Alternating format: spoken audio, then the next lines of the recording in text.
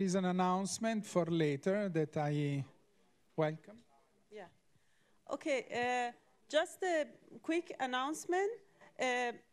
We thought about organizing the last coffee break and discussion session, which starts at 4 p.m., taking our coffees here, and then walking to this castle, Maximilian Castle, which is a very nice park. It's big. You can even buy a coffee there, or there will be plastic cups here where you can pick up your coffee and then walk to the park, okay? So that's the plan.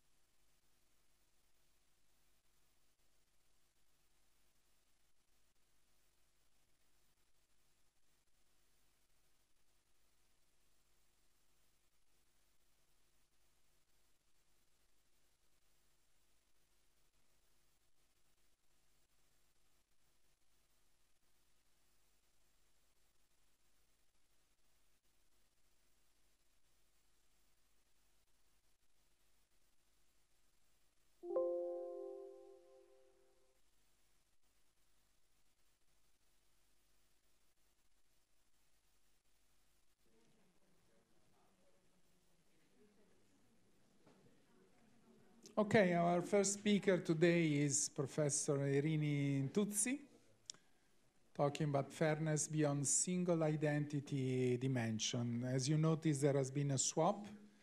Are we sharing on Zoom as well? No, I can go. Do you want to? Yeah, it's because it might be people protecting. The next speaker, she is not protecting.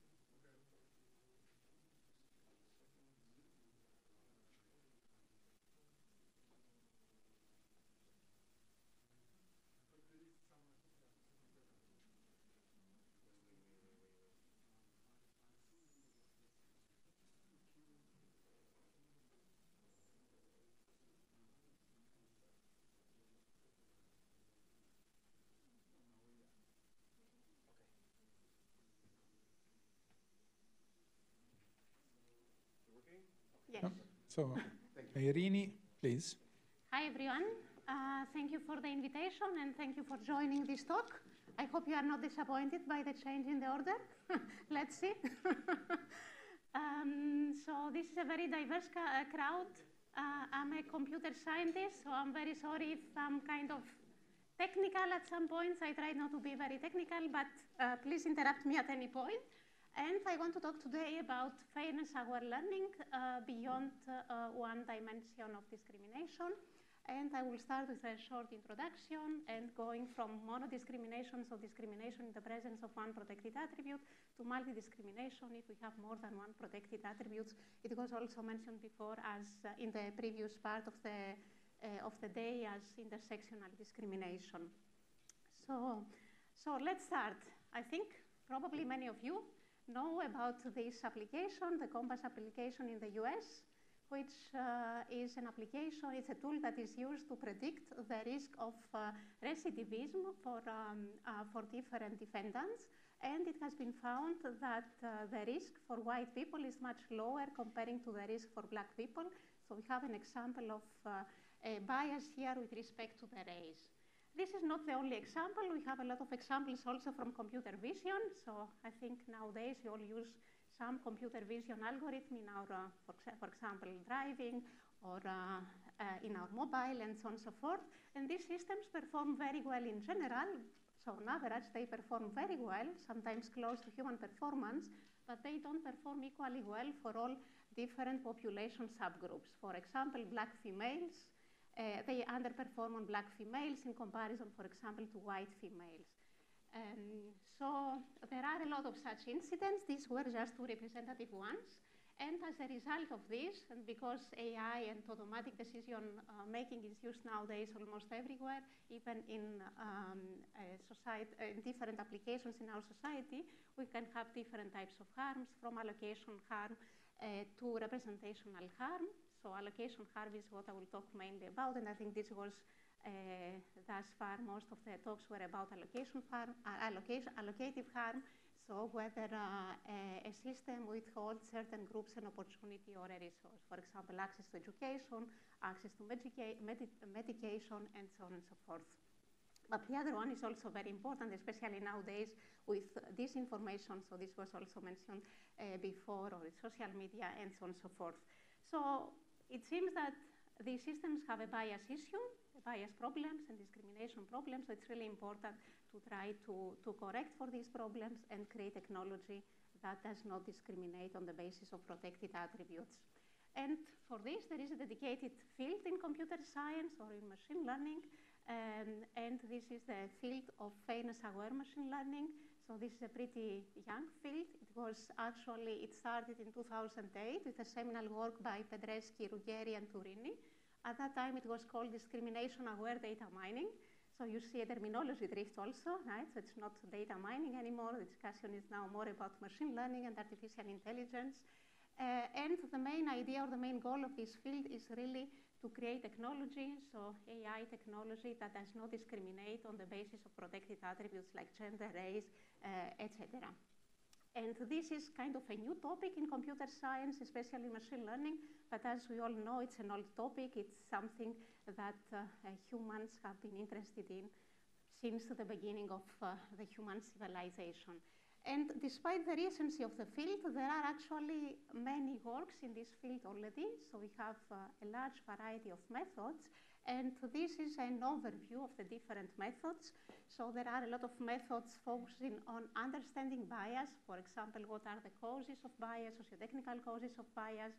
How can we observe? How can we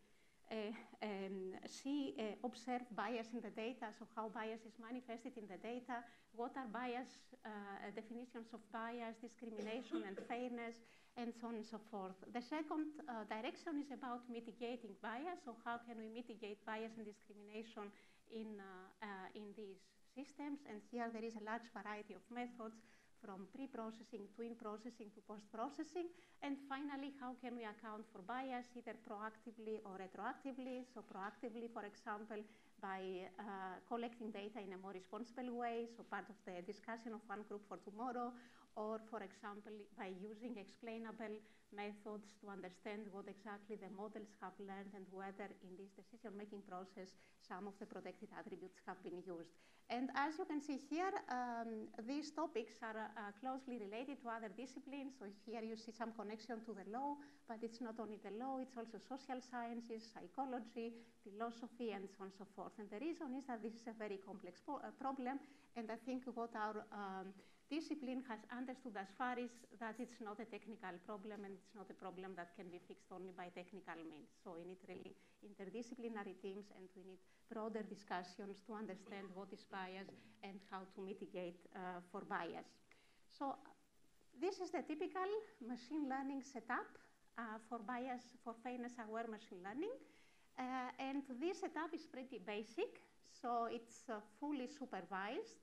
So we assume that we have a data set, like in this case here. It's fully supervised, which means that we have class labels or feedback information for each and every instance. And it's a batch learning setup, which means that we assume that we have all the data in advance. So most of the methods actually focus on this basic setup. And moreover, they assume that there is a single protected attribute. So for example, only gender or only race. So they work with single protected attributes. So in this case here, you see an example of a data set. So the instances are humans, and they are described in terms of different features, so different predictive features, which are not protected, but also the protected feature S, which in this case is gender, and it's typically assumed to be binary, so males, females, and there is the class attribute, which in this case is also binary, so positive and negative. And the protected value for the protected attribute results in the so-called protected group, so maybe it's females in this case, and we have also a non-protected group, so let's say males. Of course, this depends on the context, right? What is protected, what is not protected, so I'm just using here the gender as an example. And the goal of fairness-aware classification is to learn a mapping from the predicted space to the output space, to the class space, and this mapping should have good predictive performance, so we should be able to predict accurately for new instances of the problem, And also it should eliminate discrimination, right? Because we care about fairness-aware learning. And with respect to the predictive performance, we know actually how to model that, right? So this is what typically machine learning is doing. So you have some objective function, and this is typically modeled via a loss function. And the question now is how we model discrimination. So again, we need some way to define what is discrimination. And in this direction, there are a lot of fairness measures used in the machine learning domain. So here is an overview, two main categories, group fairness and individual fairness. I think most of the talks thus far have been about group fairness here, right? So in group fairness, the idea is that the protected and non-protected groups should be treated similarly by the model, right? So both males and females should become get similar responses by the model. And with individual fairness, the main idea is that similar individuals should have similar outcomes by the model, okay? And here are just some representative measures. And there is a lot of discussion actually about which definition of fairness to use and why we have so many definitions. And although in the beginning there was a lot of confusion maybe, now it's pretty clear that we need all these different definitions because fairness depends on context. And for the different contexts, we need different definitions of fairness. And also fairness is something that is evolving across time and space, right? So maybe there will be new definition of fairness in the future. Who knows? So these are the three most popular or among the most popular measures of fairness that are used in machine learning. So statistical parity is the first one, equal opportunity and disparate mistreatment. So statistical parity is pretty simple. The main idea is that both groups, both protected and non-protected groups, should have the same probability of being assigned to the positive class by the classifier, by the model, right? So we see that this measure focuses on the positive class and it focuses on the prediction. So it ignores the ground truth. So, and this means that somehow it's disconnected from the data upon which the model was trained. So a better measure in that respect is equal opportunity, which is not focusing only on the predictions, but is focusing on the errors, right? So again, it compares the performance between protected and non-protected groups, but now it compares in terms of the error. So the model should make similar errors for the two groups. Again, it focuses on the positive class and the disparate mistreatment. So the third measure actually is a generalization of the equal opportunity, which also covers the negative class. Right? So both classes are equally important, and therefore this measure checks differences in the prediction errors between the protected and non-protected groups for both classes, and then aggregates these differences.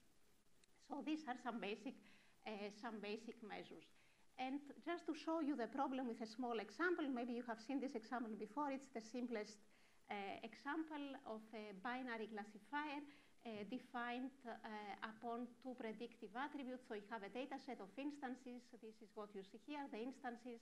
And the instances are defined in this two-dimensional space of feature 1, feature 2. And what you see here is the class label, so the positive instances and the negative instances. And moreover, we have these protected attributes. So gender, for example, encoded by color. So the green instances are the males, and the orange instances are the females, right? So this is a simple binary classification problem, and the goal is to build a classifier which a traditional classifier optimizes for class performance, so it tries really to find a model which predicts as best as possible, as accurately as possible for both classes. So in this case, the classifier might be like this, right? It's a linear classifier. This is the decision boundary. So everything above is positive, everything below is negative. And what we see here now, if we consider this protected attribute, is actually that all the females, so all the orange instances, are on the negative side of the boundary, right? So they are all rejected by the model. Although if we look at the training data, we see actually that there are quite some good instances, right? So there are actually quite many women which are positive in the training set, right? So 50% of them are positive among the women. The problem is that this population is underrepresented, right? So underrepresentation is one of the causes of bias and discrimination in AI systems. So how can we correct for this problem? So how can we build a classifier that is also fair? And there are many different approaches. So these approaches either focus on the data or on the algorithm or on the model, or there are end-to-end approaches which tackle the whole pipeline from the data to the model. The main idea of the data processing approaches is that we try really to correct the data for discrimination. So this means really balancing the representation of the different groups. And this balancing, so changing the data or tweaking the data for discrimination, should not really result into losing the utility of the data, right? So we want to intervene at the data, but we don't want to lose the utility of the data for the learning problem. The second category are the in-processing approaches, where the main idea is that we change the objective function, so they work directly at the algorithm. So the main idea is that we change the objective function, and instead of optimizing for predictive performance, we add another term which actually accounts for fairness, right? So we want to have both fair and good predictive performance. And of course, the main challenge here is how do we balance these two different objectives, let's say. And the final category are the so-called post-processing approaches, where the main idea is that we build a model in the traditional way, so we optimize for predictive performance, and then we fine-tune this model for fairness. And again, the main idea is that we want to change this model, but we don't want to change this model too much, because then we'll destroy the predictive performance of the model, right? So minimal interventions to the model is also the design principle in this case. And of course, you see here many different applications from which, for example, the notion of similarity could come. So a lot of work, a lot of approaches already, despite the recency of the domain. However, all of these approaches somehow follow this basic, most of these approaches, to be more correct, follow this basic learning setup where we have a batch supervised learning problem with a single protected attribute, right? So they focus on monodiscrimination. In many cases, however, as we know, humans are described in terms of different identities, right? So it's not only a single dimension, a single protected attribute that characterizes an individual. We have actually many protected attributes, and our identity is defined based on these many protected attributes, right? So we have multidimensional identities. For example, I have a race, I have a gender, I have an age, maybe I have some disability, and so on and so forth, right? So we are multidimensional humans. And if we have different protected attributes, then it's clear that discrimination can be actually due to the interaction or combination of more than one protected attributes, right? So we talk about multi-discrimination. And actually, multi-discrimination is not only a theoretical construct or an academic construct. It seems that people also think that often think that they are discriminated on the basis of different of more than one ground. So this is a study from 2015 which shows that among the participants who felt discriminated, 1/4 of them, so 25% of them, actually felt that they are discriminated on more than one grounds, right? So this is what people feel, that somehow discrimination can be due to many different grounds. And also, this is what we observe in machine learning systems, like in the example with the computer vision system that I mentioned before, right? So black females, these systems perform less well for black females, right? So in the intersection of race and gender. Right? So it seems that we have really such multidimensional problems, and now the question is, how can we work towards solving such multidimensional problems of discrimination? And what we do typically in computer science is that we try to carry over or adapt existing solutions from one domain to a more complex domain. So let's see whether this approach could work, right? So can we really exploit all this understanding and the solutions that we have in monodiscrimination to solve multi-discrimination problems? In order to do that, we have two main challenges. So the first challenge is how we define multi-discrimination, right? So I mentioned before some definitions of fairness like equal opportunity, equalized odds, statistical parity, etc. But all of them are defined based on a single protected attribute. So how we define discrimination or fairness for more than one dimension, for multi-discrimination. And the second one is, if we use existing algorithms, or if we want to learn to fight multi-discrimination, how exactly, what are the challenges that this multi-discrimination brings in for machine learning? Do we have new challenges, or can we apply existing methods? And with respect to the first, what we do in this paper, so this presentation is based actually on a review paper that was recently accepted at the FACT conference. So in this paper, we juxtapose literature from computer science, from machine learning, and from law. And the reason is that one of the authors is actually a lawyer, a PhD student in law. The other two are computer scientists. So with respect to one, we look really at definitions of multi-discrimination from the law field. And with respect to the second challenge, so how to mitigate discrimination, we try to understand what are the new challenges that multi-discrimination brings for machine learning. So let's start with the first question, how multi-discrimination is defined with inspiration from the legal domain, from law. So what are the types of multi-discrimination in law? So in law, they started considering the interaction of different grounds of discrimination already in 1989, and at that time they used the term intersectionality. But intersectional discrimination is just one type of multidimensional discrimination. So there are actually three types. The first one is cumulative or additive discrimination. The second one is intersectional discrimination. And the third one is sequential discrimination, right? So let's start with the first one, cumulative or additive discrimination. So the main idea here is that you have discrimination which is due to more than one grounds, for example, due to race and gender. But however, these two grounds, or these two protected attributes, can conceptually separate it. So you can see the impact of each of these attributes, and also you can see the combined impact. The second category is intersectional discrimination. So the idea here is that the grounds of discrimination can be merged into a single attribute, and you cannot really isolate the effect of each of these attributes. So it's a combination of gender and race. So this means that you need really to focus on the subgroups. And finally, we have sequential discrimination, where the idea is that discrimination occurs on the basis of the same or different grounds, so male, gender, for example, race, or only gender, but these incidents occur over time in a sequence. So I have some example here. So let's start with intersectional discrimination. I'm not sure if this is the best example ever, so if you have better suggestions, please let me know. So the idea here is that we have two protected attributes, gender and religion. And these are both binary attributes here, right? So with respect to gender, we have men and women. And with respect to religion, we have Muslim and non-Muslim people. And what we see here is the impact of the prohibition of headscarves. Specifically, this impact is for Muslim women.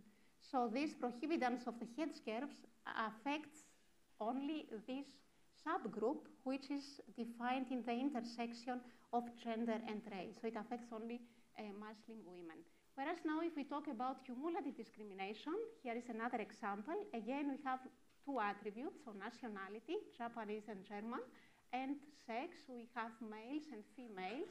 And what we see here are the four subgroups that are formed, and also the average height for each subgroup.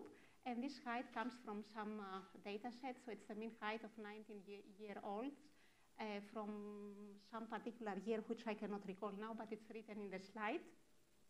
And what we see here is that this height somehow is different in the four subgroups. If we look now across the nationality axis, right? So if you compare Japanese and German people, for example, we see that there is an effect of this height requirement with respect to the nationality, right? So Japanese people are typically shorter comparing to German people. And if we look at the sex axis, so if you compare males and females, we also see that females typically are shorter comparing to males. So if you have now some height requirement, for example, for a particular job like police or whatever job might require some specific height, then we can see that this requirement has an impact across nationality and across sex. And we see also the combined impact, so the different subgroups are affected differently. So the Japanese females are it's actually the group with the shortest group, right? So they are affected more. But we see different effects in the different subgroups, and this is highlighted here by color. So this is cumulative discrimination. And finally, we have sequential discrimination, right? So we have different indices. So for example, a multi-step process like a hiring process, which consists of 3 different steps. And in each step, we might have a discrimination incident, which might be due to the same ground, for example, based on gender, or due to different grounds. So here we have the example of an old woman with disability, and we see that during the CV review process, this person was discriminated due to gender. In the assessment center, it was discriminated due to disability because of the use of some automated system, and in the interview, it was discriminated maybe because of the age, right? So we have different incidents over time, so we have sequential discrimination. This is an example of sequential discrimination. So how can we mitigate now discrimination if we have more than one protected attribute? So the setup, at least for most of the methods, is pretty similar to the previous one, right? So we have, again, a fully supervised batch learning. And the only difference is that now we have more than one protected attributes, right? So we have K protected attributes. So here I have 2 protected attributes, gender and race. And for each attribute, again, most of the works assume that these attributes are binary. So males, females, black, white, and so on and so forth. And with respect to one protected attribute, we call these different subgroups, we call them groups. So for example, with respect to gender, we have the male group and the female group. And we call subgroups groups that are defined on the intersection of more than one protected attribute. So we have a subgroup, for example, of black males. So in this case, we have 2 attributes with 2 values. So we have 4 different subgroups, right? So groups refers to a single protected attribute, and subgroups when we have intersection between different protected attributes. So how can we, and again, our goal is the same, right? So we want to learn a classifier which predicts well, right? So the predictive performance is important and also does not discriminate. So the question now is, what does it mean does not discriminate in the multidimensional setting? And the main idea of the methods in the machine learning domain is to really try to make definitions from the legal domain operational, I would say, right? So this is what comes in the next slide. So how these definitions of cumulative, intersectional, and sequential fairness have been made operational in the machine learning domain. So let's start with the cumulative discrimination, right? So the cumulative discrimination is the example with the height, right? So we have gender, we have race, and we see that the impact of this height requirement for the different subgroups. This is the example that I mentioned before. So how can we make these cumulative discrimination definitions operational in machine learning? The main idea is that the adopted fairness notion, for example, equal opportunity, should hold for each and every protected attribute. So what we do is that for each and every protected attribute, we create maybe some sort of fairness constraints, and we try to learn a model that respects all these fairness constraints. So this is a typical way. And this is what the early works in this area were doing, right? So they were formulating the problem as solving a set of fairness constraints, one for each protected attribute. So here you see 4 protected attributes: gender, race, age, and religion. And you see here the discrimination score according to some fairness definition for each and every of these attributes. And the main idea of the early methods was really to try to optimize or to try to respect fairness constraints with respect to each and every attribute, right? So each attribute, the attributes were treated independently.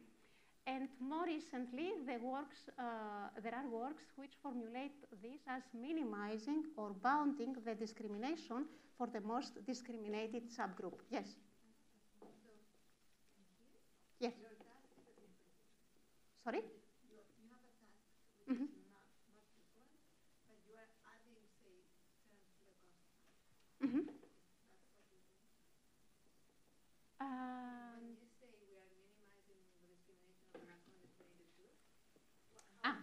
how it looks like, you mean in terms of optimization. So there are different approaches. One way to formulate this is like minimize the loss subject to these constraints. And you have one constraint for each and every attribute. I mean, so some approaches, they use the original loss and they try to minimize discrimination for each attribute, right? So the discrimination behavior comes in these constraints. And this depends really on the measure that you use. If you use equal opportunity, it's related to equal opportunity. If you use equalized odds, it's related to equalized odds. Was this your question? Okay, right? But this is one way, right? Solving this as a constraint optimization problem. There are also other approaches which try to include this fairness-related term in the objective function. So they have a combined objective function which combines fairness behavior and predictive behavior. And of course, then the question is how you combine them, because one of them might dominate the other, right? And here there are many different lines of work. Not all of them explored in the multidimensional setting, right? Okay. So just a short observation. I think you have a bit more than 5 minutes. Really? Okay, yeah. I will be a bit faster. So I don't explain the details, but the idea is really that you can focus on the most discriminated group, right? So you can try to bound the discrimination for the most discriminated group. And this is a nice, so I mean, cumulative discrimination is really nice because you can just reuse work from the monodiscrimination domain. However, it has a lot of flaws. And the main flaw is really that you treat all of these dimensions independently, and sometimes a joint consideration is needed because decreasing discrimination with respect to the gender might increase discrimination with respect to the race, right? So this independent treatment is not optimal. And another problem is the so-called fairness gerrymandering problem. I'm not sure if you are aware of this, but the main idea is that you might have a model which appears to be fair with respect to individual dimensions, with respect to gender, with respect to race, but is not fair in the intersection of the dimensions, right? So you think the classifier is fair, but it's not fair in the intersection, okay? And here is an example of the fairness gerrymandering problem. So I will skip this now but I can explain if someone is interested later, which shows really that this is a classifier. What you see here is the outcome of the classifier. This classifier is fair with respect to gender, is fair with respect to race, but in the intersection is not fair because it rejects all the white females. All the white females are predicted as suspected, right? So it's not, cumulative fairness is not focusing on the intersection of these groups, and is problematic because discrimination might occur in the intersection. And that's why this other category, the intersectional discrimination, is more popular in machine learning, where people focus exactly on the intersection, on the subgroups created by the intersection of different protected attributes. And the main idea is that subgroups should be treated similarly. And there are here a lot of works, or several works, not too many to be honest, because it's a recent topic. And these works differ with respect to how they define the fairness for each subgroup, so which fairness definition they adopt for the subgroup, and also how they compare the subgroups. Do I compare all to all? Do I compare to the overall population? Do I compare to the weakest subgroup? And so on and so forth. And I think we had this discussion about what you compare to also before, right, in some of the previous talks. And one approach, the first one actually, which introduced this problem of fairness gerrymandering, uses a notion of statistical parity. So this is the answer to question 1, and compares with respect to the subgroups, it compares each subgroups with the overall population normalized by the size of the subgroup. Okay, so this is one idea. It's not the optimal idea because the size of the subgroup comes from the population, so it's biased in that sense, but it's one idea, okay? I'm not going through more methods here. There are some more in the paper, but this is a new domain, so of course a lot of work remains to be done. And intersectionality is nice, but it's also problematic because what are the subgroups, right? How deep can you go? And the deeper you go, so the more the dimensions you have, the smaller these subgroups become, and maybe even empty, right? So you have a data scarcity problem. And there are actually 2 aspects of this data scarcity problem. You might have population imbalance, so the different subgroups have different cardinalities and also class imbalance, different class imbalances within the subgroups, as it's shown in this slide here. I'm sorry, I don't know why it took me so long. So I think I have to stop here. Yeah, I go ahead? Okay. 2 minutes. Okay, thanks. So what we see here is from the adult data set, right? So probably you know this data set. It's a very popular one, defines our learning domain. And what you see here is the distribution of the different subgroups. And you see, for example, that black young females, so you have 3 protected attributes, they are tiny in comparison to white old males. And it's not only about the population imbalance, so they have different cardinalities, it's also about the class imbalance ratio, right? So this is the class imbalance ratio. And for the black young females, it's really bad, and compare it, for example, to the white old males or to the overall population, right? So we have a more severe class imbalance problem in the minority subgroups, right? And if we have data problems, such problems, this is problematic for machine learning because machine learning methods learn from data. So eventually, they will learn more from the majority groups, okay? And final one. Sequential discrimination, so this is really unexplored in the multidimensional case, so there are not a lot of there are no methods, so we couldn't find any methods actually that target multi-discrimination in sequential multi-discrimination. The main idea here is that data arrives as a sequence of batches, so D1, D2, DT, and so on and so forth. So we have a sequence of events, and we have the final outcome at the end of the process.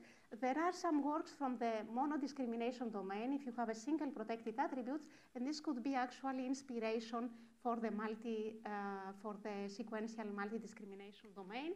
So one work, for example, is this one, where the idea is that you don't focus only on the final outcomes, but you try also to take into account intermediate feedback, right? So this is what I do here with this product of the discrimination from the previous steps, okay? So this could be an idea. But one major problem that we have here is that we don't have data with such intermediate feedback, and maybe you have a knowledge here. I think you use a lot of, you create a lot of data, synthetic data, simulated data. That would be really great because we need really feedback in this process in order to apply such measures. So yeah, this was my talk, right? So a lot of challenges. I think it's mainly about challenges, and I just outlined some of the challenges here, which I think I kind of mentioned already. And thank you for your attention, and sorry for being a bit fast.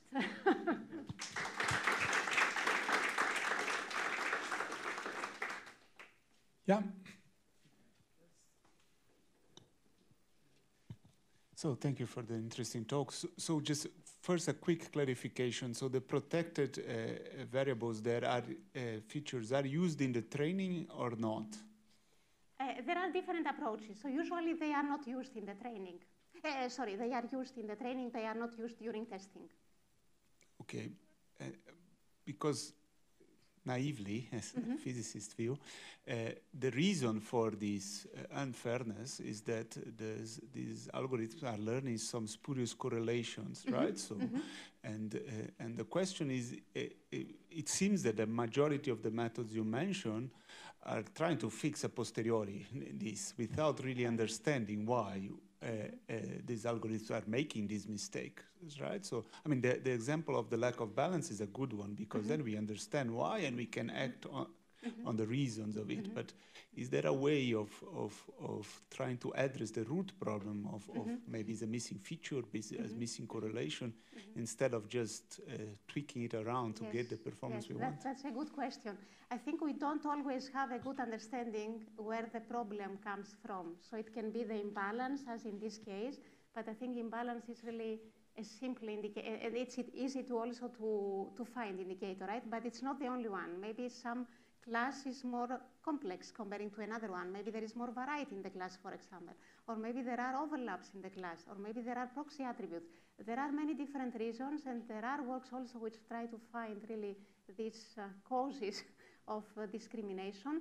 But you are right, many methods try to correct for the problem without really understanding what are the properties of the data which lead to the problem. And this is not always, I think, on purpose. Sometimes it's really hard to understand this properties, right? Of course, cardinality is something easy to measure, but it's not always easy to measure how complex it is to learn a particular class versus another class, right? But is it only the data or the methods themselves? Because I think if you add a feature that, I mean, we believe the protected as not relevant, right? So we are now adding a feature that we know it shouldn't be relevant and training on this feature, right? So we're just fueling the problem further. No? But we need this feature in order to be able to find the fairness, right? So we need some way, and there are some works also, because now, I mean, we assume that the protected features are given, right? So you observe them. There are some works which also try to waive this assumption. Can I suggest to make short answer, Yes. because we are already a bit late? Yes. Sorry, I talk too much also. Thank you. I think actually my question is related to this one, if not just another way of saying it, I'm not sure. But so do I understand correctly that you're doing supervised learning, right? Yes, that's what you fully said at the beginning. supervised, yes. So then, yes, I cannot understand how, like, so if you have your data that is already labeled, like I would assume that you probably have a lot of discrimination already in your training data, right? Yes. So data is one of the sources of discrimination, but of course it's the algorithm also contributing in the sense that these algorithms try to find some sort of patterns in the data, right? Of course, if it's in the data, it will pick it up from the data, and it will pick the shortcuts from the data. I think these algorithms are pretty clever, right? So they don't... But, okay, but so are you, like, is the goal to train a model that correctly guesses, like, the labels that you already have, which... No, so in this case...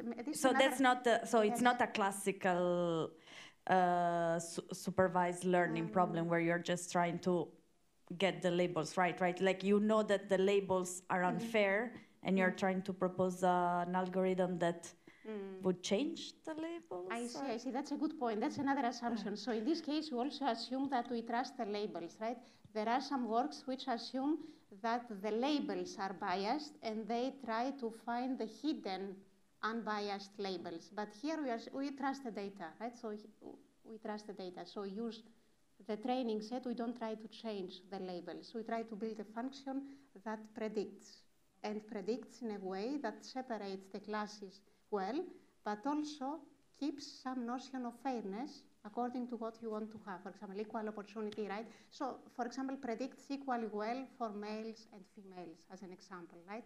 It does not predict well only with respect to the class, positive versus negative. But you check first if your training data, like, if this was done fairly in the past, like in the data that you're using to train the algorithm? No, we do interventions. I mean, either we change the data in some way, for example, sampling, or we can change the labels also. This is called massaging, or we change the algorithm by adding this, what we mentioned before, adding in the objective function some term, right? This could be an idea, or by changing the model, fine-tuning the model after. So there are different ways how to enforce, let's say, fairness into the model.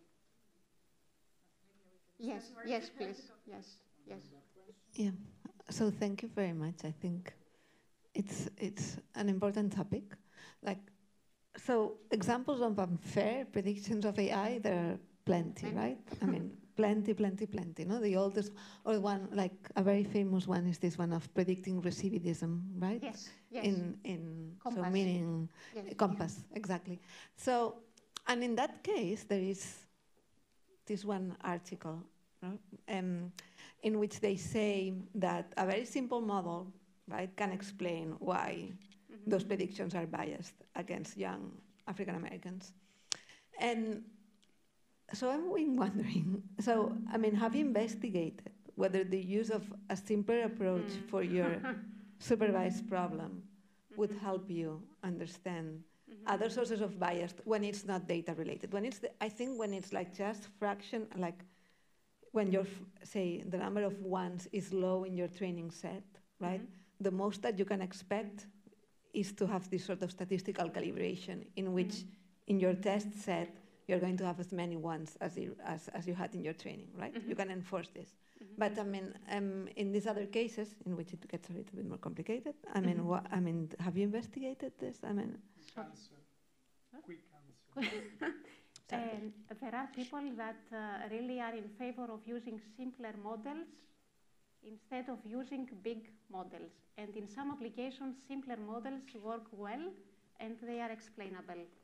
We have a love nowadays towards big and complex models, which of course they come, I mean, a deep neural network, for example, of course relies more on the data because this is how all these parameters are learned, right?